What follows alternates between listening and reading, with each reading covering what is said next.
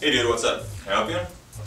Not much, just here to look around. Okay, well let me know if you want to see anything, I'll help you out. Actually, you know what? Let me see that LMG.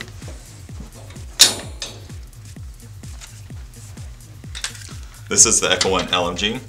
Basically the ultimate AK support weapon. You have the wood furniture, the steel body, the reinforced outer barrel, steel bipod. Basically, ultimate AK support weapon. Is this gun already upgraded, or am I going to have to upgrade it? You don't need to upgrade it at all.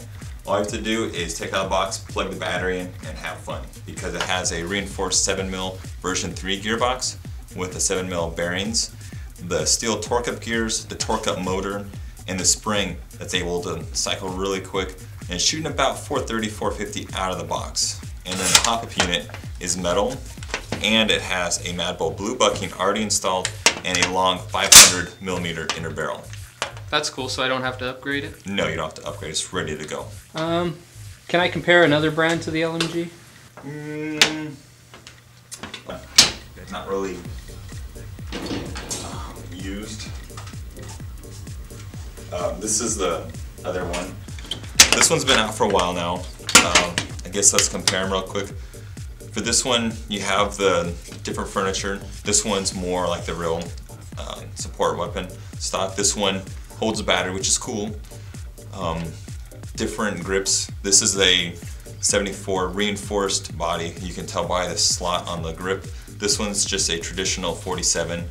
Nothing really special. You have the mount on the side. This one you have a sling.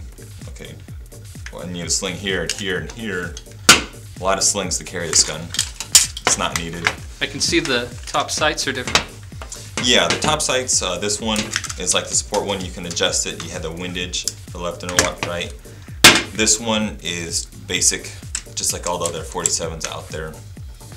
And also, if you notice the gas tube block assembly, it's much beefier for the Echo1 LMG. And then same for the barrel, you know, much greater difference in size. And also the bipod, you have like this weird screw up here. I don't know what that's for. So I would say the Echo1 LMG is just better by far. Okay, I think I'm gonna take the Echo. Good choice, good choice. You know what? What was your name again, buddy? Oh, my name's Brian.